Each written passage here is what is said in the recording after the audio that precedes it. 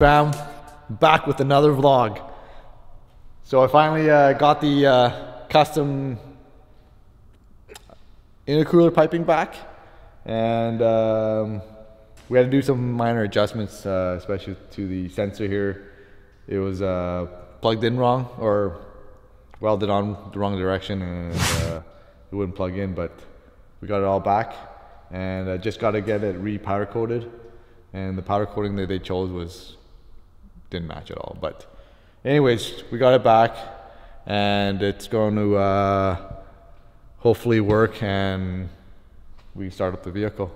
I'll just show you guys. I got the other side already mounted in, and I'll show you the fitment. There you go. So sensor's plugged back in, both valves in the right position now. And of course I went with the vibrant clamps. The reason why I went with those is so that when I do take the manifold off, it's much easier just to unplug the coupling here and get to the spark plugs.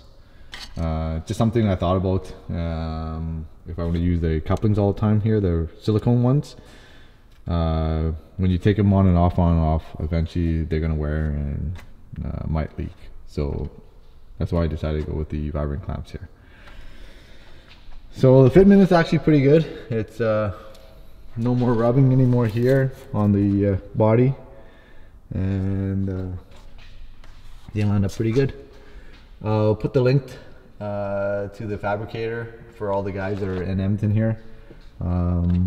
Felix is pretty decent, very knowledgeable guy, and pretty helpful, and I guess got me out of a bind because we were kind of in a pinch, and I kind of wanted to get the car started and everything. So he got all the pipes back to me it was a pretty quick turnaround. So I'm gonna button that up, and hopefully she starts. So before I start the vehicle, I'm just gonna go over what I did and where we're at so far, so that you guys are up to speed. And I kind of want to talk about the throttle bodies too, because I noticed you guys noticed the throttle bodies and you're probably wondering why and this and that. So let's go talk about it. What can I say, you guys? These throttle bodies are absolutely gorgeous.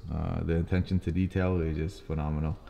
If you can notice inside there, the butterfly flap even says Alpha on it. But they're kind of a headache, you guys. So the butterfly flap itself doesn't come assembled. I know they have an instruction video how to install or swap out the internals from the factory to the larger throttle body, but the only thing they didn't say is the butterfly flap is already installed in the video, but when they send it to you, it's not.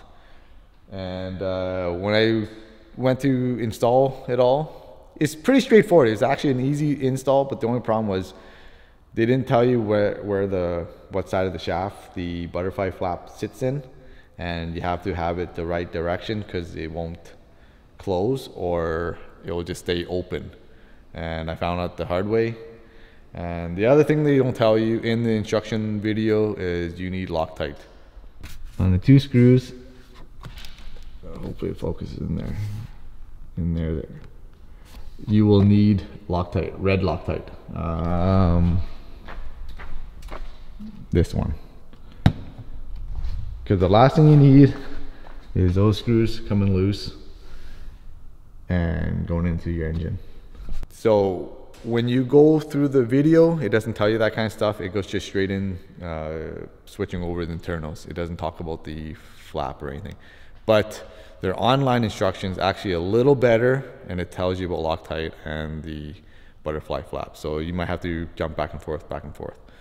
The only reason why I went with larger throttle bodies, one, if you're going over 800 horsepower, it's been told that the factory ones are or can be a restriction. Two, it's just for aesthetics, and they do look pretty sick. So I did do I attempted a time-lapse video of me swapping the internals out of the factory throttle bodies to the new ones. But unfortunately, I made a big mistake. On a time lapse, you have to have the camera stationary, and I didn't, and it was just so shaky and everything, and I don't recommend watching because you probably will get sick. You probably get motion sickness, so I scrapped that. So unfortunately, sorry guys, no install videos for that one. Yeah. All right. So moving on to the next part, from last week's install, I ran into a problem where I didn't have a 12-point socket, and stupid AMS uses different, I guess, sizes. One's metric and one's imperial, and I'm going to show you right now. So on the top, they use a 10 mils 12-point. So you got to go find one of these. And then on the bottom, so stupid, they went with a 5/16. And the problem is, a lot of times you can't, I don't know, this is stupid. So 5/16 and a 10 mil up top, 12-point. So make sure you get these, or else you won't be able to torque them down.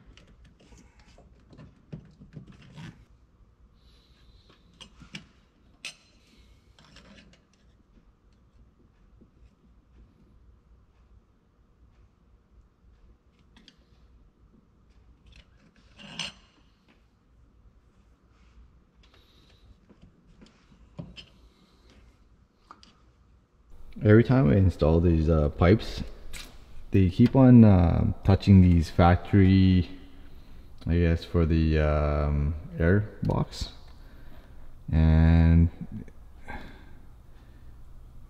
I'm really contemplating on cutting this off, like right here, but I just been I don't know, just because they keep on touching. But I think I'm gonna go ahead and I think I'm gonna cut it off. Yeah, I think I will. Alright, so we ran into a snag. The O-rings that are supplied with the vibrant clamps is the green ones, and we damaged one of them fabricating the pipe here, so we went and bought another O-ring thinking that it should work. And the collar won't clear the black O-ring.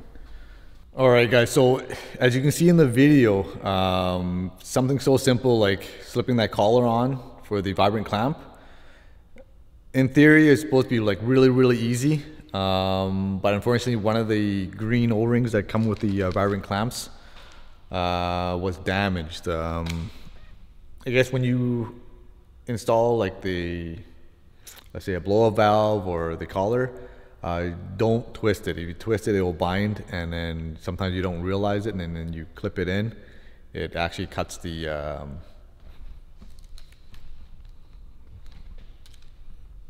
O-ring, and that's what happened with the blow-up valve. So we had to get one of those replaced, and with the V-band, or with the vibrant clamp, we ended up replacing the green one with one of these because we couldn't source one out, and they look very identical, right? Same girth and everything. But I tried for almost 2 hours and just no go, you guys. And in town here, you cannot get a replacement O-ring. It was a special order and it won't arrive. The soonest one was Thursday, and we need to get this car started. And apparently if you went back to a vibrant clamp dealer, it's 4 to 6 weeks. That is crazy. You know, being a authorized dealer, you think you would carry the O-rings as a spare. And another thing I was told by Felix, the fabricator, the little pin that holds the locking pin that holds the vibrant clamp together, apparently don't lose those, because those are really hard to replace and they don't carry those in stock either. So if you lose them, you be screwed. Just like I am right now. But luckily, I did call Felix and then I told him the situation, seeing if he has any spares, and luckily he did have a spare. And saved my ass today again. So let's move on, and I'll show you what I did next. As you can see now, I got the AN fittings all on the blow-off valve. So this is all piped in now, and it's looking sweet. For all you guys are wondering what size, this is a -4. The factory line is a -3, but I didn't go that small. It's really hard to get the AN fittings and hoses in that size, so go with the -4. And I'll put a picture in one of the corners here of all the sizes and part numbers for these AN fittings for you guys to get. And for these ones, AMS only supplies a -4, and I believe 2 of the -3s. You'll need to get yourself a -3 plug for that side and 2 more for this side. Or you'll be, I guess, shit out of luck again like I am. So go and get these ones. -3 and a -4. And that's how you get the job done. So guys, like I said before, you can get the kit or the fitting kits from AMS, but it's super expensive, and if you try sourcing it out yourself, it's hard to come by, because you gotta have the right thread pitch and the right size of the fitting and everything. So go with AN fittings, you guys. They look better. It's a little more work to get them done, but they do look better. All right, so I'm gonna go ahead and do up the other side, and we'll be right back, you guys. So I'm gonna go ahead and take the original bolt here that holds the banjo fitting. I'm gonna take that and we're gonna replace it with this one here, but we're gonna use the old 2 copper fittings here. So next you're gonna take 2 of these, and they will go right here and then leading into here. But it depends on your setup. You might have to get a different angle. I just went with a, believe, 45. I figured that would look the best on mine. And you're gonna roughly screw them in like this and mock up your line before you cut. So I'm gonna run my line like that, and then it's gonna curve into here. I think that's gonna look nice there. Done. Now I got the fittings in, everything's all buttoned up, and looks pretty good, except the powder coating here. But yeah, you guys are gonna wonder if I'm gonna ever powder coat this, eh? Probably sticks out like a sore thumb right now, but work in progress, you guys. Looking decent. And then the brackets I didn't install yet. I'm gonna get them sent out again because they're powder coated in the same color as this one. So once that comes back, I'm gonna throw the covers back on.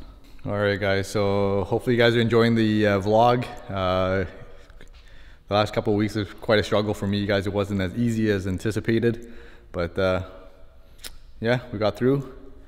Now I'm going to go ahead and start up the vehicle, and I have to clear the codes for the evap. My tuner says that you can clear it with the access port, but they do come back. It's not a problem, but if you want to permanently clear them, he will have to clear them for me on the laptop. So hopefully we'll do that in the near future, but the evap won't have any driving effects or anything like that. And then the throttle bodies, I did some research.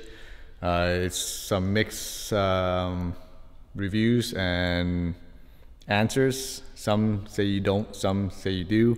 Hopefully I start up mine and have no issues. All right guys, so by the way, happy Father's Day to all you guys, all you brothers that are fathers, and or go enjoy Father's Day with your dads. I'm gonna get out of here a little early now. Go enjoy some family time with my kids and my dad. So thanks for the support on the channel, you guys, and if you guys haven't, please do smash that subscribe button, you guys, and turn on the notification and share this content with your friends and family. Channel is growing and I'm grateful, and see you guys in the next week's vlog. See ya.